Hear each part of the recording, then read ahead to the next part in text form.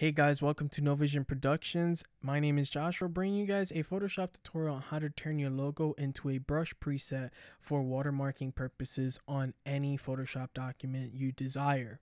So the way that we're going to start this tutorial off is by hitting File, New, and creating a document of 2500 by 2500 pixels at a PPI of 300.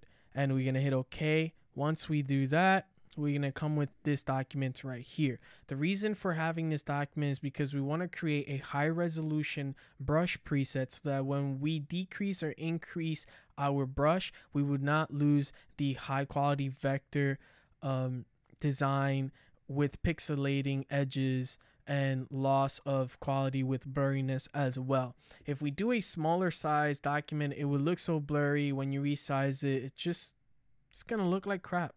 So you always want to have the highest resolution possible, and you can go higher than 2500 by 2500 if you wish. Just make sure that your PNG file is also high res. So we're gonna hit File and Place, and we're gonna choose a document of choice. In my case would be a client's logo, which is a high resolution PNG file with a transparent background. Now, don't worry about the background layer on your layers panel. That will not affect your definition of a brush preset. Just make sure that you have your logo layer selected.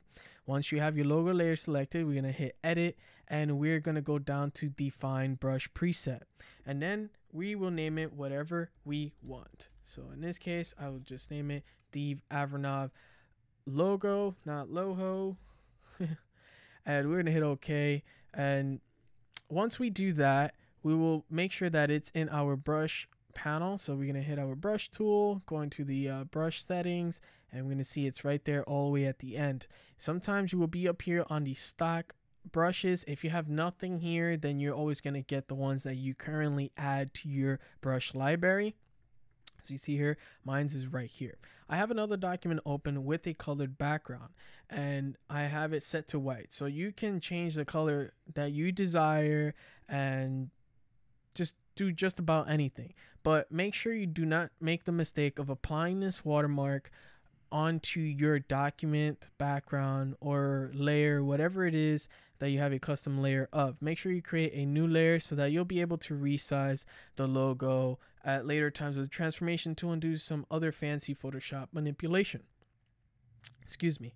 Now, the way that we increase and decrease the size of our brush is left's bracket key is to decrease the size, and then right bracket is to increase the size. So we're going to decrease it to this size right here, and bam, it works. Now, what I'm going to show you guys is by using the transformation tool, holding Shift and Alt to resize in its center, I am going to stretch it out a bit bigger so that you guys can see the edging of the letter and you do not lose quality whatsoever. So I'm going to resize it right there. I'm going to hit Enter. Boom. You do not lose any resolution whatsoever. You can add a little bit of sharpening if you want it to look a bit sharper, but who would resize it this big unless you're working on a big project or a document? But I will undo this, and that's pretty much it. So you lose no quality whatsoever. Let me do that again so I can show you on the symbol. Bam, you lose no quality whatsoever. It's not pixelated, not one bit. It's still that high resolution vector that you created on Illustrator, transferred it into a PNG, and then put it into Photoshop for your brush preset. Hope this tutorial was useful. Make sure you guys follow us on our social media. Links will be on the video description for you guys to check it out.